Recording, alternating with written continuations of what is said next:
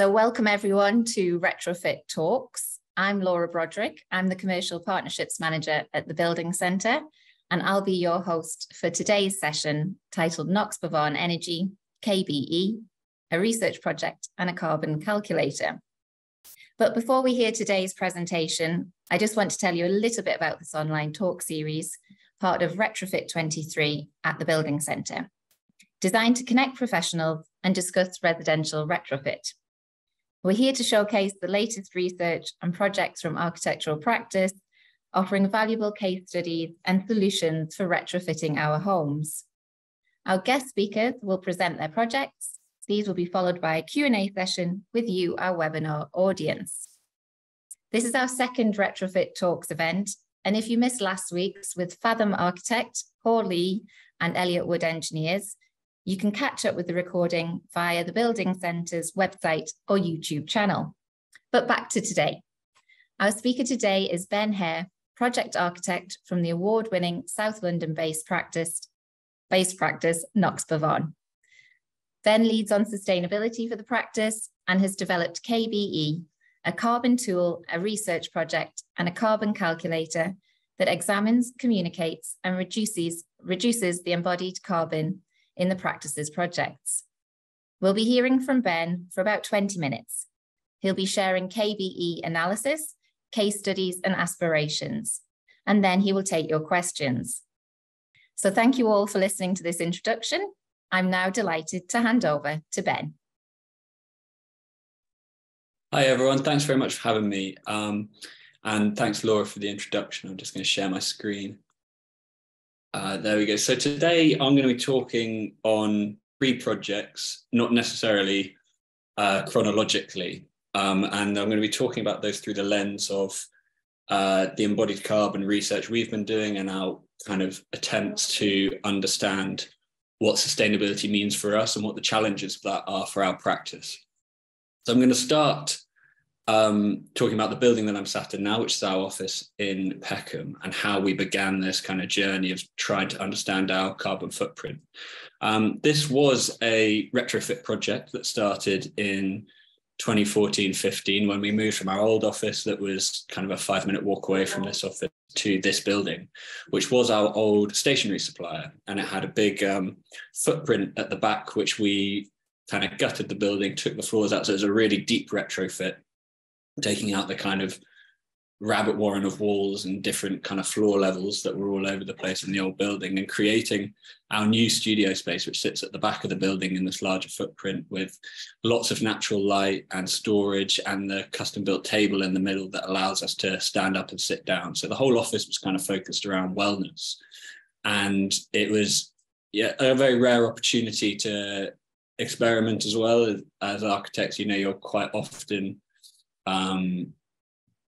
I don't want to say curtailed by either a budget, a client, or some kind of a fear that you're not experimenting with your own building. And here we were experimenting with our own building, so we maybe got to do a bit more here than we usually would. So the whole building is airtight and powered by solar panels, and we kind of experimented with different floor constructions. So there's a lot of bespoke items going on here that were us trying to play with kind of glass floors, timber composite floors, and a new space below the building that allowed us to have presentations where we talk about our sustainability, and a meeting room above, and there's a flat above where I'm sat here that is also part of the building, and a new concrete picture frame window out the front, which really engages with the street. And this is before we filled this with models from the workshop, and school kids now come and look at the models, and that's the front of the building now. So the building in and of itself was really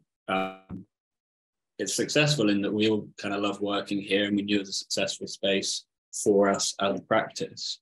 But what we knew less about was how what the carbon footprint of the building was. And when architects Claire kind of emerged, and the world and the construction industry became more aware of its carbon footprint, we started to look at this building and see how it was performing. And all of the operational stuff, we felt like it was very relatively easy for us to get a quick handle on how the building was doing. So the whole top of this building is covered in PVs. So first thing about these graphs looking at our energy usage since we moved in is to say that the average energy use across the year doesn't fluctuate massively with the seasons, which kind of tells us that the air tightness and the high levels of insulation we've got in here are working really as we designed to make sure there's not stronger heating loads and more energy use at different times of year. And also shows us that our PV output is nearly kind of accounting for all of our energy use in the summer, which is great. And obviously in the winter, that can't be the case with changing the seasons. And there, with the integration of the MVHR, we translated those metrics of energy use to see how they're comparing against the LETI standards, the London Energy Transformation Initiative, which at the time and still are the kind of, I think, the best standard to work to in terms of sustainable design. So with the LETI standard is 50 kilowatt hours per meter squared per year. And we were working at 77 in this building, which is an office that has slightly higher use anyway, and a small office as well. But with our energy generated on site included into that, we are kind of hitting those standards. So we kind of felt like we knew where we were going in an operational sense and what how to make our buildings work day to day, but we knew much less about this, which was the embodied carbon, which is all the energy that is spent on the building before anyone moves in. So how much does concrete take? How much does the steel take? How much does the bricks take? How much does the plywood potentially sequester? And we started looking at great tools by Fielding Clegg Bradley and Hawkins Brown at the time, the HBERT tool and the FCBS carbon counts. And they were really, really informative and helped us understand the methodology, but it was very difficult to apply those tools to our scale of practice, given that the scale of floors we're looking at is completely different. And the fact that all three of these floors have a completely different build-up, and the one above this has a different build-up, because retrofitting kind of sometimes demands that of you, that you've got to have a flexibility in how you design, and you can't, you have to work with what's already there. So we undertook a kind of audit of lots of our completed projects to see what the embodied carbon of all of them was and how they compared.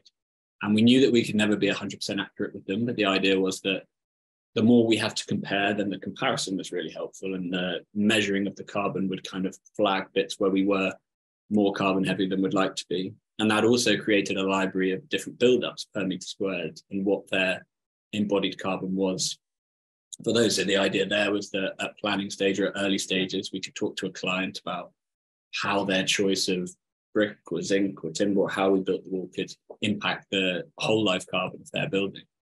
And the final part of that, well, not the final, but the most recent part of that, was trying to communicate all of that and developing a carbon dial that balanced sequestered carbon against embodied carbon and appreciated the existing materials. So this is this building where the yellow pieces in here are the walls and bits of the roof that were retained.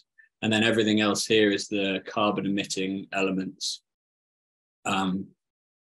that form the new building. And the sequestering elements we kind of massively undervalue. There's probably a few more here than is shown here, but it started to give us a dial and a number that we could compare per meter squared from building to building. So we could see if some of our buildings were maybe more carbon heavy than others. And in doing that, we realized that, you know, we're going in the right direction and that we're achieving the LETI values. But it also kind of shows you, it invites you to ask, what is this big bit of the pie and how can we reduce that proportionally within the building? The final part of like understanding what this tool is was the engagement side of it. So we've, in a few small public projects that we work on, we find it really helpful to translate these metrics into drives from London to Edinburgh or flights from London to Sydney for the equivalent average UK household emissions, so that people can put that in real terms. So I think one of the biggest learning points we've had on learning about our carbon footprint is that it's the communication of it as much as the challenge as understanding what it is or putting a number to it. So I'm now going to move to a different retrofit project that was a project I was running at the time of developing that, what we now call KBE research. And this was a part Victorian building with lots of different extensions on the back. So all of this was kind of single skin brickwork and all different floor levels. And then this section of the building was a 90s extension. And then this was a kind of blockwork garage. So what we were doing was working in a conservation area of an existing house in South London, extending to give some more accommodation and improve the fabric, and creating a kind of contemporary extension at the back. So there were all different kinds of build-up going here, but retaining lots of the built fabric that was already there. And that kind of highlighted all these challenges of retrofit that are scary, but kind of brilliant as well, that you have all these challenges of retention. And we found when we opened up to the brickwork that it wasn't what we thought it was. And you kind of see the tail of the building. There's a very boring image, but just showing, showing all that insulation that you put in a fabric first approach that we took to retrofit, combined with newer technologies. And this building has an air source heat pump, and it was relatively new to us to see how an air source heat pump would work with existing fabric, where, we're re-insulating bits of the fabric, but ultimately a lot of it is as it was.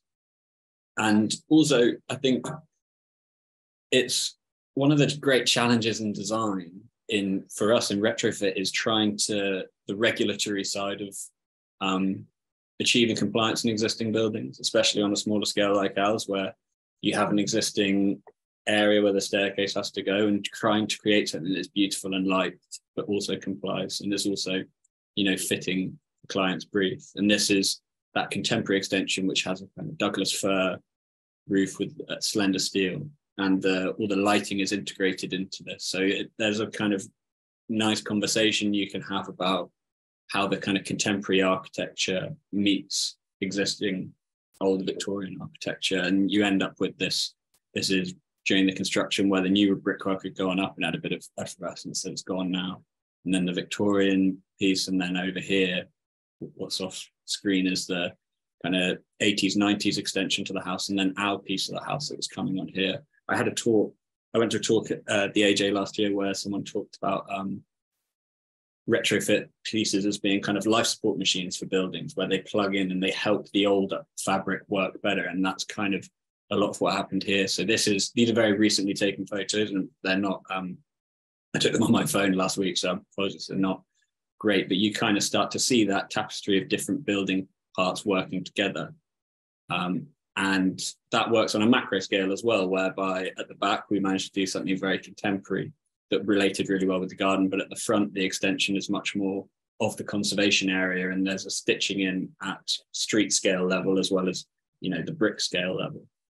And marrying all these different bricks, where you go from 2023 to maybe 1850 to 1990, and then back to 2023. And that's a fun conversation, a fun design challenge to have as an architect. And it's also a great opportunity to add to, I know this talk is about retrofit, but the biodiversity you can bring along. We've always been skeptical about how much biodiversity a cedar roof can actually bring, because it can be somewhat of a monoculture. But we put this roof on and it bloomed in a beautiful yellow way and was covered in bees the first week. And then you get more, maybe less wanted biodiversity guests turning up, but it was really exciting. This here is a copper brise soleil that prevents overheating of what is quite a glazed elevation. So I'm just going to talk about some of the challenges we came across in retrofitting this building. And this image on the left shows the neighboring foundations for the Victorian villa next door. And this was the spec, what the NHBC, National House Builders spec, said we had to put in as a foundation because we were near a tree. And there is a real kind of regulatory challenge in designing and engineering in a way that is appropriate for the scale, which this house was built 200 years ago on these foundations and hasn't really moved.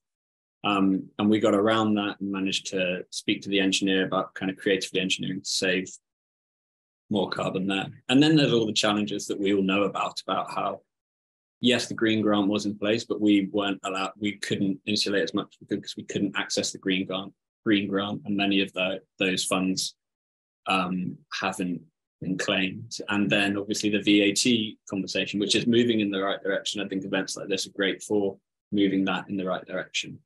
But this analysis that we did recently showed, more and more of the existing fabric being retained. So ideally on this dial, yellow would start to grow and grow as we get better at working with existing, and the green grows as we use more and more passive materials. And that's the embodied carbon count for Love Walk, for the house in South London, sorry. And the precursor to that project was this project, which is a house in Kent, where it had a similar kind of plug-in life support machine to this building, which was I think a 16th or 17th century house that needed new accommodation and, you know, to make it suitable as a house that you could entertain in and everything. And I'm kind of going full circle in that this building down here is a proposal now that we have for accommodation for carers who are going to move in and help people who live here. And this building here is actually our old office that we moved to before this one. So this is the kind of reuse part where we're taking what was our old office here and moving it to be alongside this one of KnoxBhavan's early projects that informed the house in South London. And this was that office that we all worked in, or this was a bit before I worked there, but it was there for kind of designed and built kind of 30 years ago. And now it's been dismantled and all the steel has been taken away, and as much as the block work and all of the glass and doors has been saved. And we're going to move, this was the original section of the building. And this again speaks to the challenge of retrofit and reuse, where you see the levels of insulation here, and then when it's moved, this is the level of insulation we're going to be putting in to make it up to the standards that we now know are what we need to have really sustainable buildings. And that construction there is bringing in cassette construction that we've used on March House, which people may have seen, which won the Manx Medal last year. So this is a kind of SIPS panel that is prefabricated and is going to be used alongside the old steel frame. And that's that kind of shows the original bits of building being put with the new one, and all the slates and cladding will go over the top of this new carbon sequestering construction. And there it'll sit alongside the old house.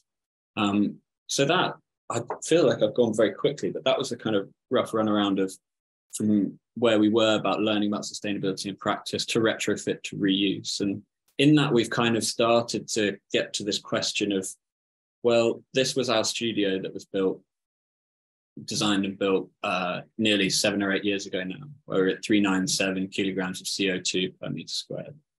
And then this is a building, the house that I showed in South London, that is retaining more and more of the existing fabric. And we're getting down to 275 kilograms CO2 per meter squared.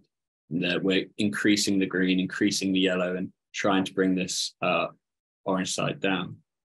And it leads you to that question: is if we're going from 397 to 275, maybe the next one is 200, maybe the one after that is 100. And then you ask yourself, is it possible to build a carbon negative building?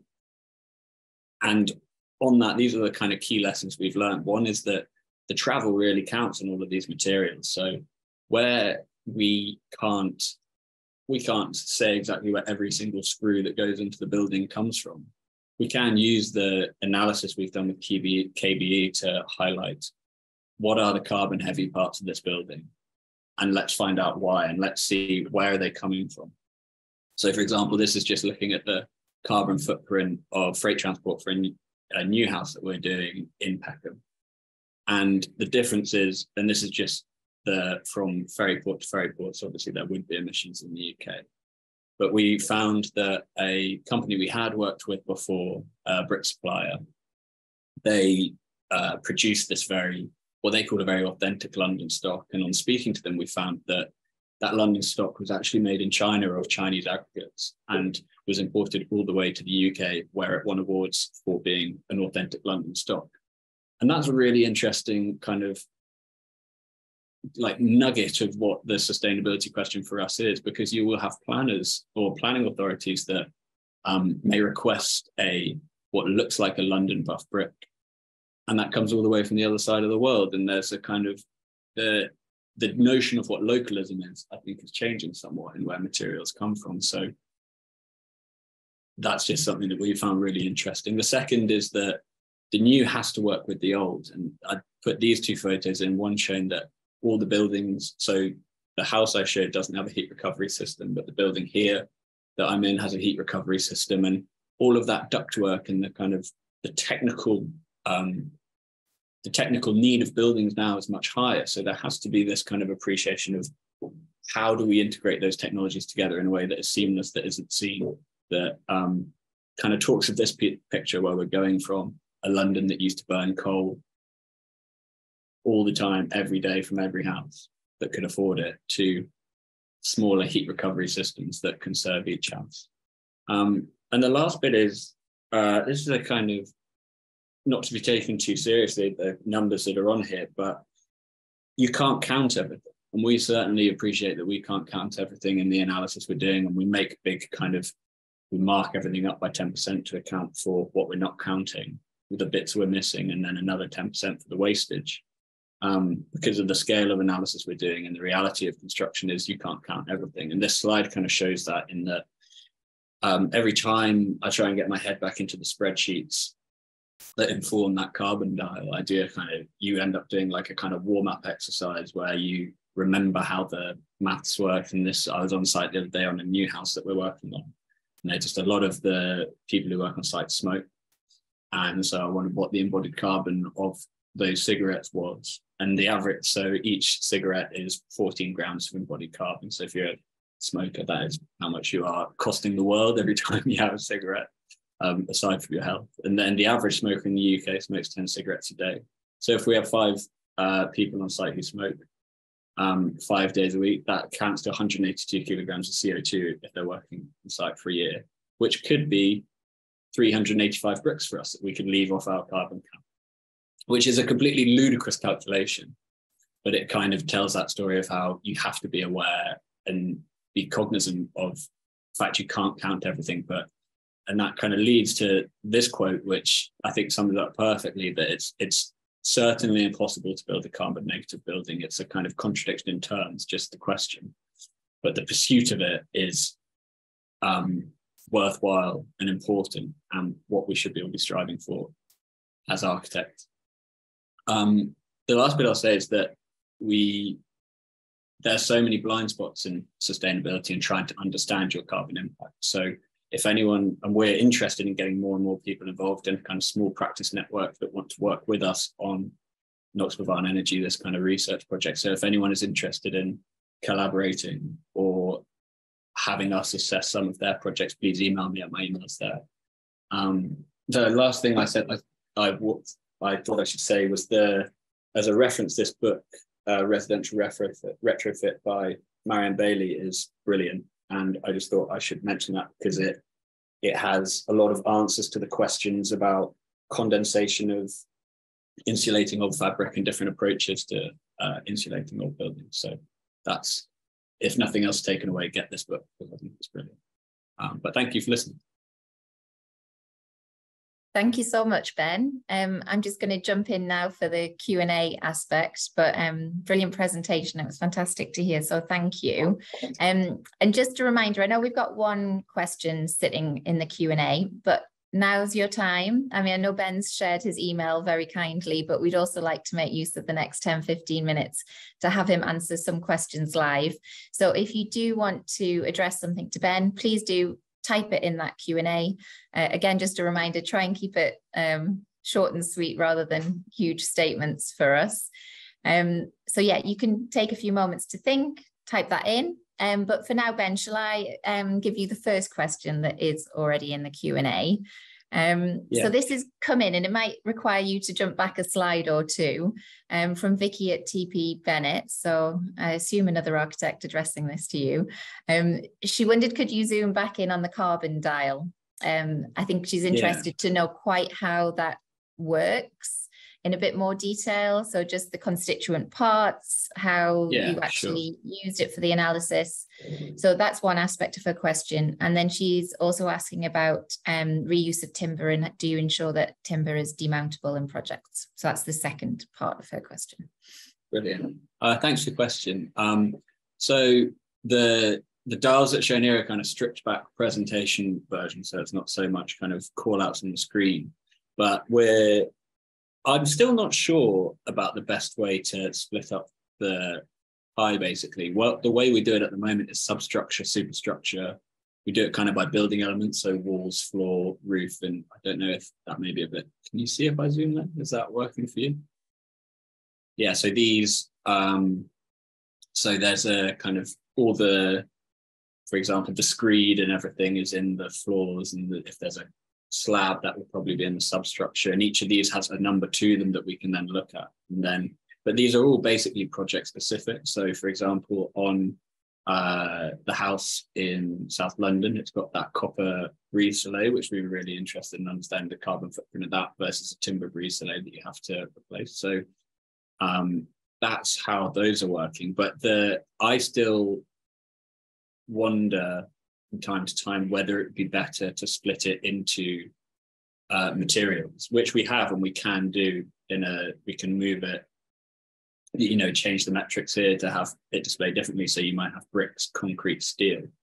But I don't know, I kind of jump between the two as to which is the more interesting, or more, there's two things. One is you want to know as the specifier or as the architect which materials are costing you the most, but you also want to know from project to project, like, well, the walls on this project are performing much better in terms of embodied carbon than the walls on this project, which is why we have it in this format at the moment. But it's a moving feast, is what I would say. I hope that answers the question. And Ben, just before you answer the second bit of Vicky's question about the timber reuse. Oh, sorry, yeah. No, that's okay, but I think it's interesting just while you're zoomed in on that. How do your colleagues find using this? You're obviously the sustainability lead in the practice, but you're a small practice, even a micro practice, you know.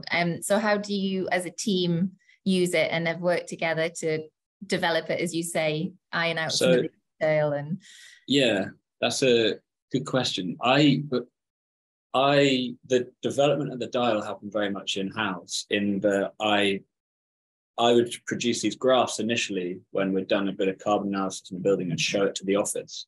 And I would kind of expect that people would understand what the graph was showing immediately.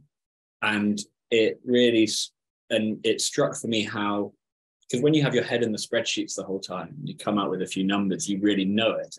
It's almost like when you're doing a university project and you have a crit and you try and explain what you've put into your building and you're trying to translate it. And people in the office really didn't, I wasn't communicating it well initially at all. So the development of this as a way of showing, trying to explain the carbon footprint really came from, you know, conversations with colleagues about them saying, this doesn't really communicate properly at the moment what you're trying to say, and having to talk them into it, because you really want something that is almost like, at the moment, I'm kind of seeing this as like it's like the health data for the building. So, you know, how people have Apple Watches and it shows like how many steps they've done and how many calories they've eaten. And this is in the same way building should be about balance, and that you should try and balance your greens and your yellows and your oranges, like balance the traffic lights. And that's where I think it's going at the moment. On the demountable timber, yeah, that's definitely something that we are looking more and more. And you kind of, in reusing the project I was showing, this project, so this whole piece of the brise soleil here came off in one go, but not arguably through the design. It was designed 30 years ago and wasn't designed with the idea it'd be taken down. But the process of taking down a building more than anything else has really affirmed to us how challenging it is to demount timber and how it needs to be designed in. The cassette construction, though, that we'll use, so this construction, so all of these cassettes, those are, there's no there's no mechanical fixings and there's no glue between those. So it's just kind of pieces of plywood that slot together. So in terms of demounting those, it's very, very simple. And then to get the raw materials out again is very, very simple. So it's something we're definitely looking at more and more. Great, thank you, Ben. And we've had some more questions come in, which is fantastic. So somebody has asked, where do you gather the data from for the calculations? Like, can you go into a bit more detail about just the... Yeah, so I'll just go back to that's anyone to get in touch. So there's two sides to the data. One is like very much doing a QS's job. and going through and measuring different parts of the building. And as a small practice, we have some projects that, and retrofit is an interesting part of this, in that in some projects, particularly new build projects where we're doing cassette construction, we'll have a almost complete BIM model of the project. So taking off values and quantities off that is very easy, and then translating that into the carbon is much simpler. But then equally, we have retrofit projects where we're working more in 2D in a traditional way of drawing, because we're working with existing buildings and, you know, more two-dimensional surveys. So that is much more of a QS exercise and counting how many bricks you're going to need, or all that kind of thing. And we're starting to think about, we're running a project where we're project managing and ordering all the materials for a house in Peckham. And I think I'd love to be able to do an analysis where I know that there's a few practices working on this idea of taking basically all the receipts that come in on that job and using that as a way of quantifying exactly how many materials you've used. So you do it financially, but you could also do it as a kind of audit in a carbon sense. So that's the measuring all the stuff, and then knowing how much carbon all that stuff is used comes from our main resources, the ICE database by Circular Ecology, which was a research project that anyone can download by, I think, the University of Bath and Circular Ecology and one other person who I should remember, but that has all the values for different materials, and we'd use a lot of that, but it doesn't account often for travel distances and more specific kind of timber sourcing and that kind of thing. So if we know we've got a building that's using a lot of brick, we'll go into more detail and try and get an EPD on that brick. So EPDs are, there's a few people that know their environmental product declarations, and I think they're becoming a much bigger part of building. And they tell you the cradle to grave embodied carbon of different products. And the more that architects are pressuring suppliers to give EPDs, the more likely they will be to produce them. So if I can encourage anyone to press their suppliers for EPDs, that would be good. Amazing. Thank you, Ben. It's quite interesting for the building centre, between the manufacturers and the design professionals thinking about things like EPDs as well. So yeah. Moving on to next question from Craig Wilson. I'm just going to read this straight out. You had one example on screen with 3 different wall build-ups. In the example, the timber-clad build-up had the best lifetime performance versus zinc and the other. How do you reconcile that against the increased annual maintenance that the timber would require over the lifetime of the project? So that's a great question. And I think on that slide, I'll go back to look at it. So I should say, first of all, that slide that was a kind of early part of when we were analysing these things. So these may have changed now in the way that we understand what timber is and what the zinc is. But the first part on that, when we were looking at it, was this building, which is a 3-fold house in Richmond, which is just won an RIBA award. It's a new house on a brownfield site in Richmond. And the building is this kind of floating zinc element above a brick perimeter wall below. And there are buildings that you do the carbon analysis on and you think, yeah, this is going to be good. So when we did March House, we knew that it was all timber construction and everything above the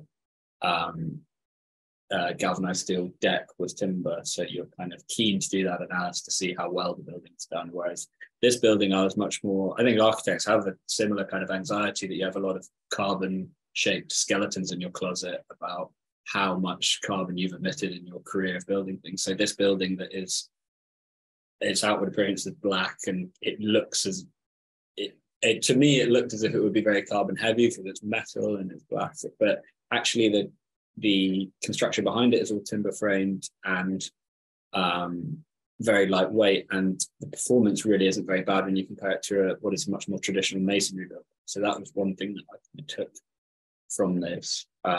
And I can't remember the person's name, but on their question there's definitely a consideration that should be made for the zinc. Really has got probably a 60, 80, 100-year design life, has provided it's detailed correctly, and that these panels aren't really going to pull away. Whereas the timber here similarly needs to be replaced.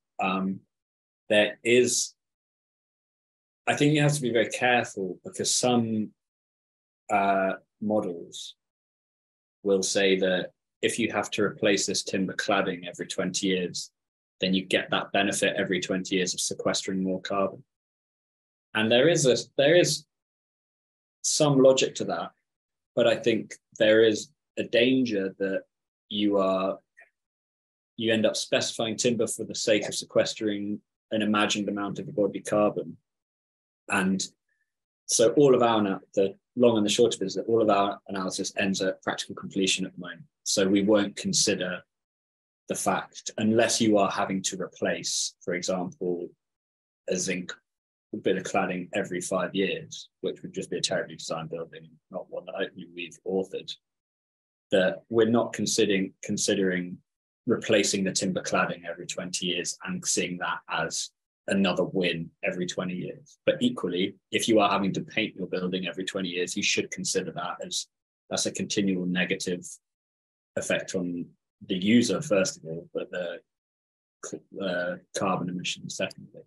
So there's a kind of tension there, I guess, between our desire as a practice to work with self-finishing materials and materials that don't need maintenance, and the opposite of that, which is a lot of buildings that go up are requiring regular painting or rendering or different maintenance. But it's a great question. But my answer, first of all, would be that this slide was a kind of work in progress and not necessarily reflecting how we measure carbon. Thanks, Ben, and thanks everyone for your questions. We've got 2 more that are in, so I think I'll put those to you, Ben, and then we'll wrap up the session. But as you've left your email address, people can follow up with you that way. But we'll take the last 2 that are in. So this is from Hut. Have you tried measuring the benefit of adding elements that increase embodied carbon in order to save operational carbon? Can you give time and years for payback? It's quite a big one to answer, but you're happy to take that one? Yeah, it's a great question. And it's really, it's something that I've got really interested in doing the analysis of the house in South London for this webinar. And I think there's 2 parts of the strand here. One is that, so the kind of maybe I shouldn't say horrible, but the nastier materials you use to insulate a building, like expanded foams and what aren't natural materials, are way better performing, but way worse in terms of embodied carbon than a wood fiber insulation or a mineral wool insulation. And that's a really interesting question about where's the sweet spot between, we want to use a nice natural material and the wall construction that isn't 500 mil thick to achieve the same U value as having 100 mil of an expanded foam. On your question, that was, how do we find the sweet spot between the embodied carbon and the operational carbon? Again, it kind of comes back to the question of, or why we started doing all of this instead of using the bigger practice tools, was that each project requires so much specificity, and even more so on the insulation of retrofitted buildings. So it's something we are starting to do, and we've done it. We know how much energy this building uses each year and how much energy this building uses each year. And once we have the data for the house that's just finished that I showed, that will be a great one to really test how well the building is performing in terms of energy. And we can put numbers to that against the SAP calculations we've done to see, well, if we were to insulate more or insulate, more completely, when would the payback of that be? But again, on existing buildings, you have to balance it against the actual space, because you're working with small Victorian properties a lot of the time, that you can't live in a little shoebox that is like, you can't wear 6 jumpers all year round when you're inside the building and not be able to move because there's so much insulation over it. Thanks, Ben, and thanks to whoever from HUP put that forward. I have seen there's a cheeky extra question pop in, so let's see if we can manage them both, if you're all right for another 5 minutes, Ben. Yeah, sure. So one around the practice, which is something you started with, that you've developed this a lot as a bespoke thing for a small studio, but in that respect, somebody from Mole Architects, how is KnoxBhavan funding this research? So how does it work practically? The time and the dedication to doing this. Do you want to say a little bit on that? Yeah, practically it is ultimately just time, and time is the kind of, even more than money, is the kind of most precious resource of the architects, I think. And I'm just doing it alongside running the projects, and I've been really fortunate that the practice has really supported that, and is keen to learn more and more. I think the only way you can, well, there are a few ways to kind of continue the energy of measuring how much energy you're using. One is doing talks and going to talks like this. So we started just going to seminars and as much as we could to really get us thinking. And then now doing talks, every time I do one, I kind of feel that I have to update and do a bit more of the analysis, which is great because it kind of keeps it ticking along. But also, I would just encourage anyone or everyone to just take little bits of the building each time. So, for example, I started with the embodied carbon calculation in this building, where we have a concrete picture frame window. And we were looking to measure our sustainability, and we've got an office that's got a big bit of concrete right on the front of it.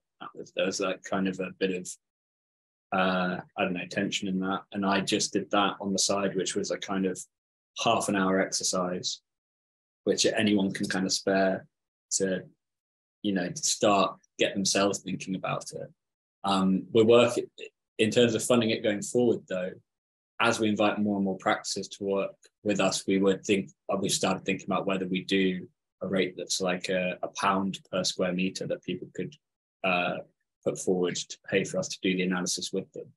And that would be really good, because it'd be, 50 quid if you had or £15 if you had an extension that you wanted to check, and £400 if you had a 400 square metre school. And like that, I think there's a real key to making it accessible in a financial sense for us to do and for people to use.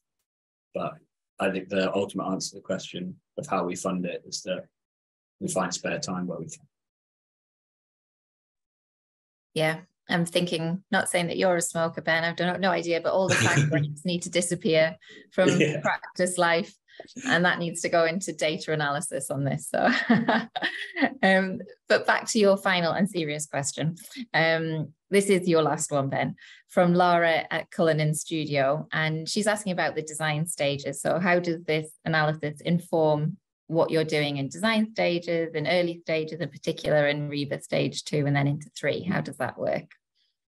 I wonder if, I was going to try and find another piece to share, but it would take a bit too long. But the way we see it work, a lot of what we have with this analysis is a kind of vision of how it could work rather than completely practical examples of how it does work. But in REBA stages, kind of 0 through to 2 or 0 to 1, I think there's a huge opportunity to do carbon analysis on all the existing fabric on a site or a project. Or I think that it would be amazing if we had, say, Southwark Council as a client, and we were sent to do embodied carbon analysis on all of their buildings that they have. And then suddenly there's like a new value that is given to existing buildings seen as kind of carbon sinks, and then a new appreciation for existing building stock, which I think is really missing, because there is this kind of presumption of knock down and build something better. And then going into stage 2 and 3. So at planning and kind of pre-app, there's a kind of optioneering exercise where we, on the carbon dial, we would have rings for kind of 3 different options, and that would be like option A, option B, option C, and those can be then measured against, you know, the financial cost of the different options or the different claddings and the kind of aesthetic vision for the project. So I can send the kind of mock-up of what we think those look like over to Lara. And then the next stage is in the specification. So when the tenders and the kind of stage 4 documents are being drawn up, all the documentation that would go to a QS or out to tender could be tendered on a carbon sense as well. So maybe before you tender, there would be a set where we get the full building specification, but it's pretty involved by stage 4. And we could say, look, this is what your carbon footprint is going to be at for this building in embodied carbon terms. How does that compare to what you wanted to be at stage 1, 2, and 3? And do we do a value engineering exercise that isn't in cutting away things in terms of financial costs, but seeing where we can save carbon? And then obviously there is the post-occupancy side, which is the way we've done it with the house in South London, which is what the majority of our analysis has been to this point, which is starting to inform stages 0 to 5 now. Great. Thank you, Ben. I think we'll wrap up then and close the questions, but thank you everyone for the great questions, and keep talking to Ben. He shared his email address before. Maybe Ben, you could just put that last slide up again so people can see your email.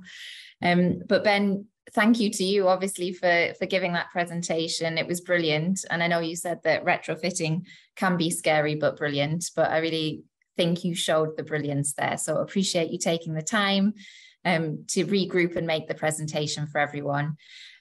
So yeah, do keep in touch with Ben. The webinar will be available shortly. We've been recording it, so it will be up on the YouTube channel and on the Building Centre's website under this event link. So if you want to share that with friends or colleagues who missed today, please do that. That would be much appreciated.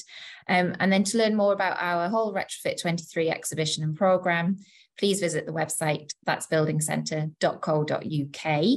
And then just in terms of future events, please mark your calendars for our next lunchtime online session, our next Retrofit Talk, which will be on the 6th of June. We've got Dr. Tom Woolley giving that one, and he'll be discussing air tightness, insulation and air quality. So you can book for free via the Eventbrite links that are on our website for those events. And Ben, I know you mentioned Marion Bailey's book. She's giving a talk. I can't remember the date off the top of my head, but she's also in that lineup of events that are running online until the end of September. So look out for that. And then if you are based in London and can attend in person, we do have some in-person meetups. They're taking place on Wednesday evenings, starting next Wednesday, that's the 31st of May. They're labelled Retrofit Meets, and we're starting with a panel discussion on social housing. So if you can make it next week, do book for that. And if you're looking for something more informal, or you're working with community groups or residents associations through your practice life, we're hosting a cafe retrofit on Monday, the 5th of June afternoon for World Environment Day. So that's a kind of more informal drop-in session over the course of an afternoon at the Building Centre. And we've got representatives from Leeds Beckett University, the Sustainability Institute, from QBOT and from Arup, all on hand to sort of meet and greet and discuss domestic retrofitting then. And again, that's free and can be booked on our events programme. So there's lots to look out for. But today, Ben, you were great. Thank you so much for taking the time, and thank you to your practice for dedicating your time to the KBE tool. It's a great resource for small practices and for others as well. So thank you. And thank you all for tuning in.